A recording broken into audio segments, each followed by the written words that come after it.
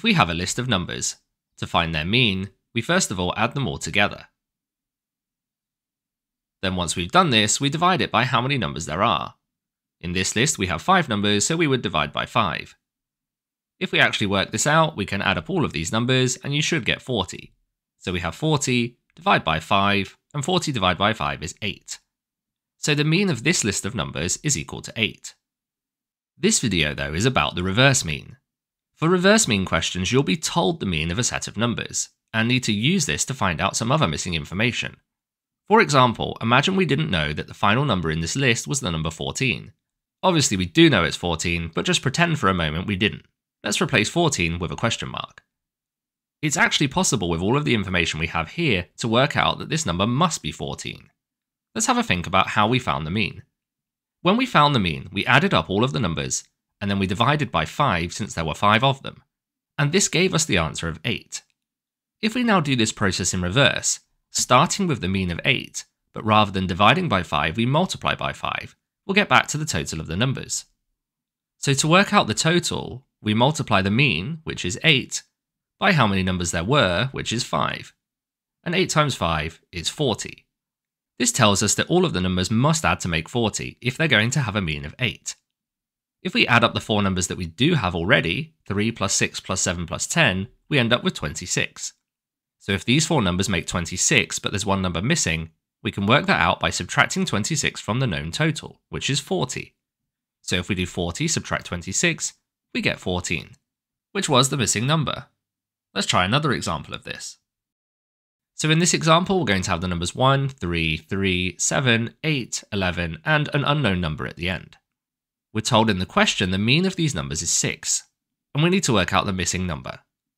So the first thing to do is count up how many numbers there are, and in this one there are 7. This means we can work out the total of all of the numbers by multiplying the mean, which is 6, by how many numbers there are, which is 7. 6 times 7 gives you 42. So all 7 of these cards must add up to make 42. We know 6 of them, so let's add up those cards, the 1, 3, 3, 7, 8, and 11, and this gives you 33.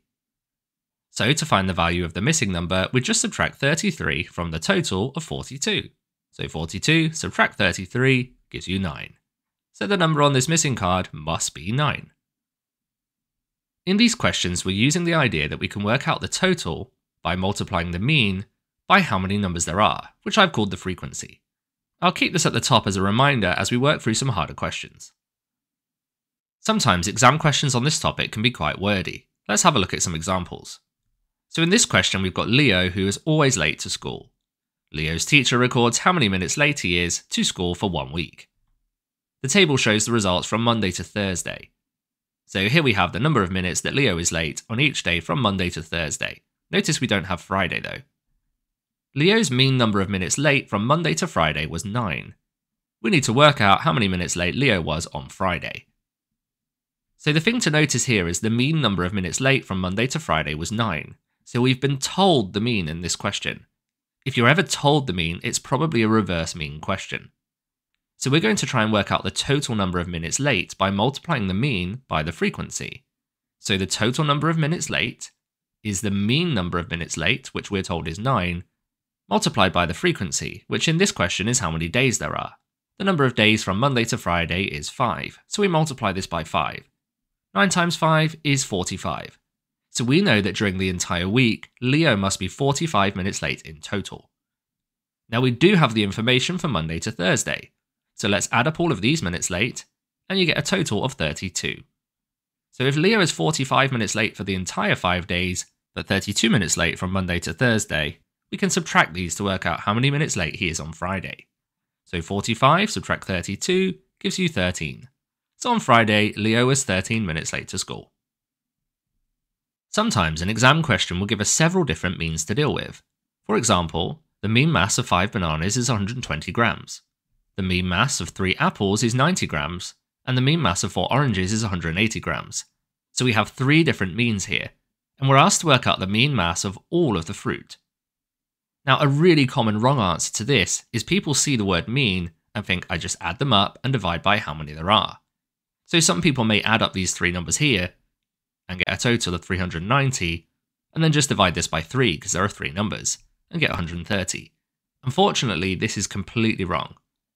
If a question gives you a mean, or several means, you're probably going to need to do the reverse mean, by multiplying it by the frequency to get a total. Let's do this for each of the fruits separately.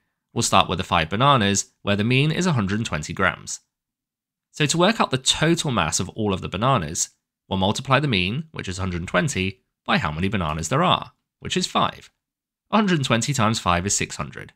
So this tells you the total mass of all of those bananas is 600 grams. Let's repeat the same process for the apples and the oranges. The mean mass of the 3 apples is 90 grams. So to work out the total mass, we multiply the mean, which is 90, by how many apples there are, which is 3. So the total mass must be 270. And for the 4 oranges, the mean is 180. So to work out the total mass, we do the mean, 180, multiplied by the 4 oranges, gives you a total mass of 720 grams. Now we're ready to work out the mean of all of the fruit. So for all of the fruit we have here, we can work out the total mass by adding together the 3 masses we've just found. 600 plus 270 plus 720 gives you a total mass of all of the fruit of 1,590. All we need to do now is divide this by how many pieces of fruit there are. Well, to do this, we just add up the 5 bananas, 3 apples, and 4 oranges, which gives you a total of 12 pieces of fruit. So to work out the mean then, we divide the total mass, 1,590, by how many pieces of fruit there are, which is 12. This gives you the answer 132.5 grams, and that's the answer to the question. Let's try another example with a similar style to that last one. So in this question, we have students from Set 1 and Set 2 that complete the same maths test. The mean mark for the 24 students that are in Set 1 was 84. The mean mark for the 30 students in Set 2 was 66. And we've been asked to work out the mean mark for all of the students in Set 1 and Set 2. So we'll start with the students from Set 1, and we want to work out the total number of marks that they scored. In the question, we're told there are 24 students, and their mean score was 84. So to work out the total marks, we multiply the mean, which was 84, by the frequency, which is 24 students. If you do this, you end up with 2,016 marks. Now we'll do the same process for Set 2. We want the total number of marks, and in the question we're told that there are 30 students and the mean is 66. So we multiply the mean, 66 marks, by the number of students, which is 30, and this gives you a total of 1,980 marks. Now we can consider all of the students. The total number of marks will be the total for Set 1 add the total from Set 2. And this gives you an overall total of 3,996 marks. We then need to divide this by how many students there are. There are 24 students in Set 1 and 30 in Set 2, so in total we've got 54 students. Now to work out the mean, we do the total marks for all of the students, divide by how many students there are. And this gives you the answer of 74 marks, and that's the answer to the question. Next we'll try a question that's slightly different. So a shopkeeper tracked how much money was spent by both adults and children. During one day, 44 adults and 13 children visited the shop. The mean amount spent by adults was £7.80. The mean amount spent by adults and children was £6.37. And we need to work out the mean amount spent by children. This one's slightly different because rather than being told the mean for adults and then the mean for children and being asked to work out a mean for all of them, we've been told the mean for all of them and asked to work out the mean for children. So this is ever so slightly different. Let's begin by looking at the adults. So in the question we're told the adults spent a mean of £7.80. So to work out their total spent, we could do £7.80 and multiply it by how many there are, and there are 44 adults, so multiply this by 44, and we'll find the answer is £343.20. Now we can't do this for children, but we can do it for adults and children combined. So the mean spent by adults and children was £6.37, so to work out the total spent by those, we take the mean, £6.37, and multiply it by how many there are. Now this time we don't do 13 children, we add together the adults and the children. 44 plus 13 is 57, so we're going to multiply this by 57. And this gives you the total spent of £363.09. Next we can consider how much the children spent. To work out the amount they spent in total, we'll do the amount spent by adults and children and subtract the amount spent by adults. This gives you a total amount spent by children of £19.89. All we need to do now to work out the mean is divide this by how many children there were. In the question we're told there are 13 children, So we take this number, £19.89, and divide it by 13, which gives you the answer £1.53. And that's the answer to the question. Now let's try one more question with a similar style to the last one. An officer tracked the speed of 700 vehicles in 3 lanes on a motorway. 200 vehicles in lane 1 had a mean speed of 54 miles an hour. 237 vehicles in lane 2 had a mean speed of 66 miles per hour. And the mean speed of all 700 vehicles was 63 miles per hour. We need to work out to one decimal place the mean speed of the vehicles in lane 3. Let's start with the vehicles in lane 1. We could work out their total speed by multiplying the mean speed by how many vehicles there were. We're told there are 200 vehicles and the mean is 54. So we do 54 multiplied by 200, which gives you the total of 10,800. Let's do the same thing for lane 2. So in lane 2, to get the total speed, we multiply the mean by the number of vehicles. In the question, you can see there are 237 vehicles and the mean is 66. So we do 66 multiplied by 237, which gives you a total of 15,642.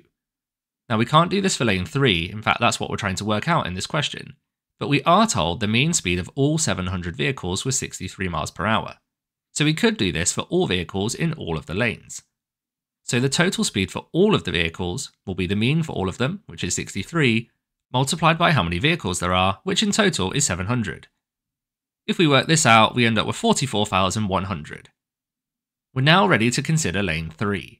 To work out the total speed for all vehicles in lane 3, we do the total for all lanes and subtract the total from lanes 1 and lanes 2. This gives you 17,658. So this is the total speed of all of the vehicles in that lane. To work out the mean, we need to divide it by how many vehicles there are. Now we're not actually told this in the question, we do need to work this out. We are told that there are 700 vehicles in total, and there are 200 in lane 1 and 237 in lane 2. So to work out the number in lane 3, we can just subtract these two from 700, which gives you 263 vehicles. So to work out the mean speed, we do the total speed, 17,658, divide by how many vehicles there are, 263. And that gives you this number here. The question said to give your answer to one decimal place, so we'd round this off to 67.1 miles per hour. And that's the answer to the question. Thank you for watching this video, I hope you found it useful. Check out the one I think you should watch next, subscribe so you don't miss out on future videos, and why not go and try the exam questions that are in this video's description.